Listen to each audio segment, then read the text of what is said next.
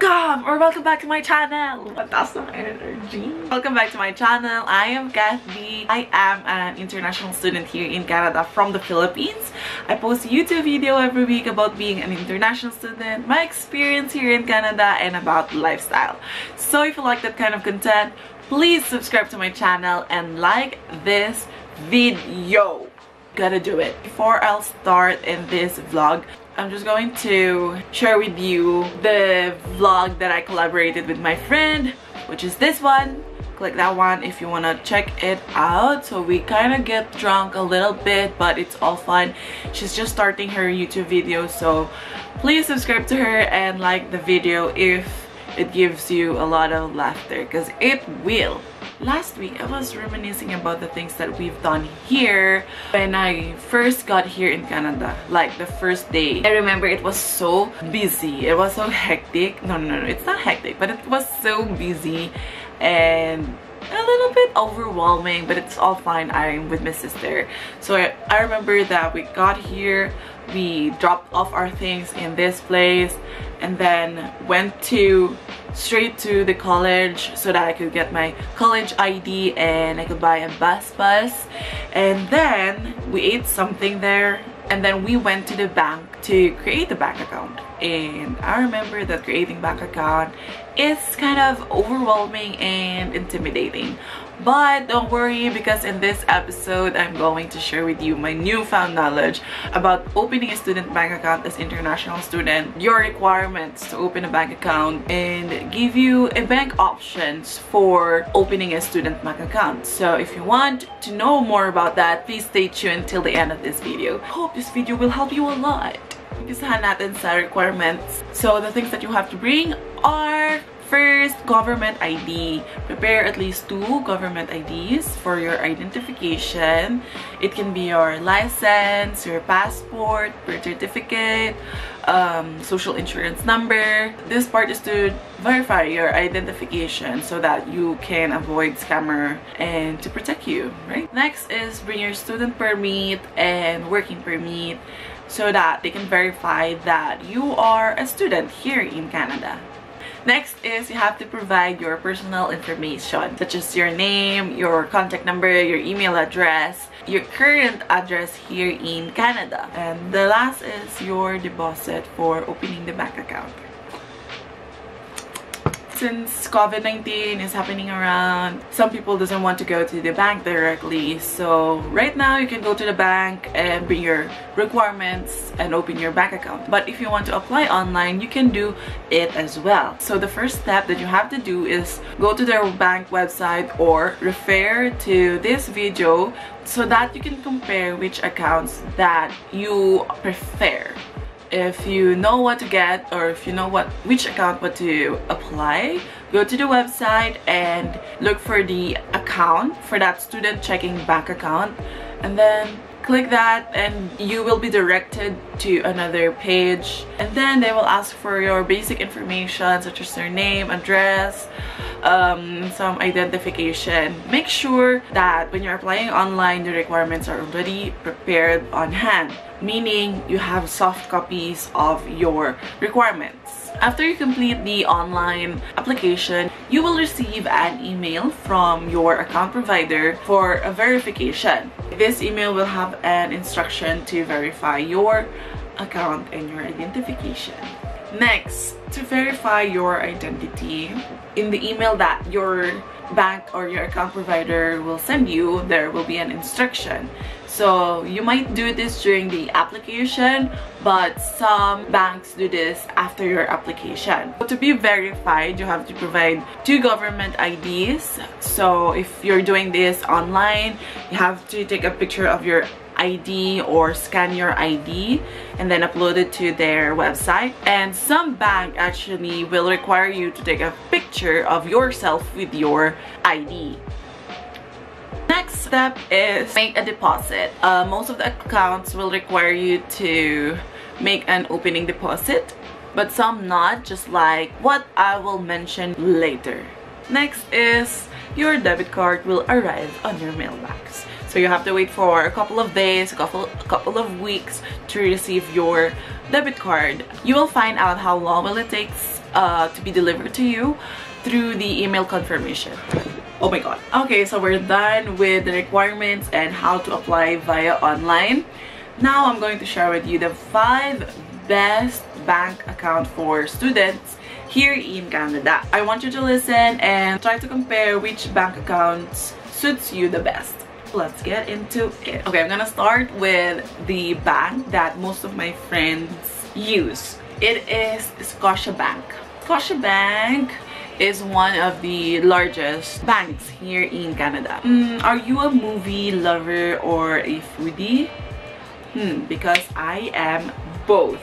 I'm asking you this because Scotiabank Student Banking Advantage Plan have a reward system where if you use your card regularly, you will gain points. They call it scene points. So by using it regularly, they will give you scene points that is redeemable through various restaurants and movie theaters. Plus, they will give you a 5K scene points on hand just by opening, in addition to all that perks. Okay? This account comes with no monthly fees. You have unlimited debit transaction, there's unlimited bill payments, and unlimited Interac e-transfer. So Interac e-transfer is just, you know, transferring money from your account to another account. There are 3,400 Scotiabank's ATM around Canada with no additional payment if you're going to use the ATM. When you go to other parts of the world, you can use your debit card at Global ATM Alliance when you're traveling across the globe so that you can avoid ATM fees. Next is CIBC, or Canadian Imperial Bank of Commerce. They offer CIBC Smart for Students checking account. When you open a student checking bank account in CIBC, they will give you $60.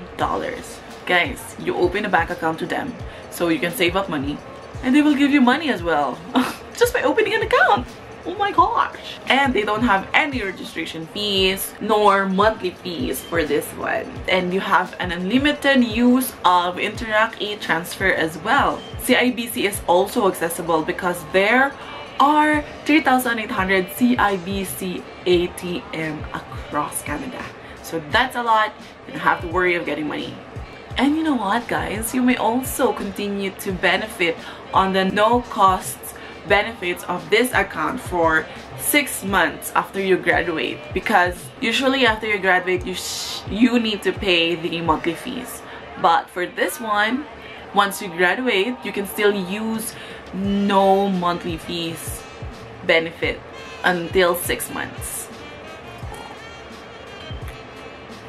Next, BMO, or Bank of Montreal. It is the oldest bank in Canada. It has been operating for more than 200 years. So they offer BMO Plus student checking account. What I like about this, what am I doing? So what I like about this student checking account is that you have a chance to win $10,500 for students' tuition fee. And if you're not lucky enough to win for that reward, there are also other rewards that they give out, so you have to stay tuned in their website to know what are those awards. This account is also unlimited in monthly transaction, unlimited Interact e-transfers, and 30 monthly point of sales transaction every month. Although there are a lot of perks for this one, they actually have monthly fee, which is $5. Next is RBC. So RBC is Royal Bank of Canada. They offer RBC student checking account. I'm actually using this one. They offer different student checking account now because I can't see the one that I applied for. But anyway, RBC student bank account comes with $60 when you sign up. So guys, oh my gosh, they're giving out money when you sign up. It also comes with 25 free monthly transactions. It comes with unlimited Interac e-transfers and access to over 4,600 ATM around Canada. So this one, they have a lot of ATMs, so you don't have to worry if you don't have cash. Next, and the last one that I will discuss with you is TD student checking account. Their student checking account doesn't have monthly fee, they don't have minimum balance requirements in your debit card. I mean, most of the student account doesn't have minimum.